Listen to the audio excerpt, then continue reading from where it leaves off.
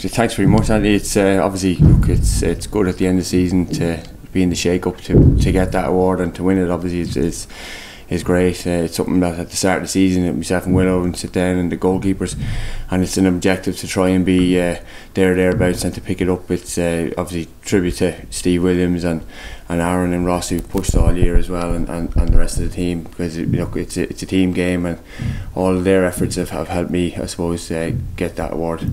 Yeah, and you're back in pre-season for the first week. How has the first week been to you? Yeah, it's good to be back. I think there's quite a long off season, even though we've got a programme to do when you're off. But it's good to be back in around the place, and looking forward to getting back into playing games. And Willow's been putting me through my paces, so it's enjoyable to get back.